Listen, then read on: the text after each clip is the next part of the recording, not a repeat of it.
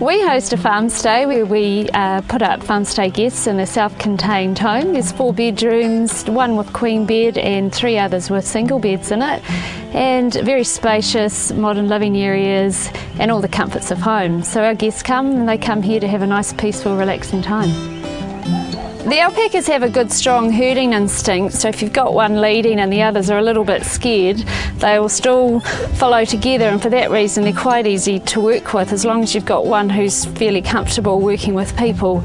And with these guys, this little fawn guy here, he's pretty special because he's pretty soft and gentle, and the other 2 love to follow, so as long as we get him moving, we're all go. Hold your hand out. Mikey, you want to come? If you hold your hand nice and flat.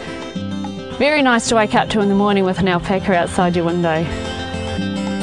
The barn was built by the original owners, who were the Kedsleys back in the 1860s, and travellers would travel up this way using the stone walls to get to the goldfields. So I come past the barn every day, I look at it. I think it's special to think that we've got a bit of special history on this property, and a lot of people come to get their photos taken here, so it's a bit of a Dunedin treasure to me anyway, and it's nice to be able to share it with guests. There's some walking tracks nearby. We're able to tell our guests the tracks to use, and there's also Flagstaff just up behind the farm stay and great mountain bike tracks up there for those who like the hills and a bit of downhill.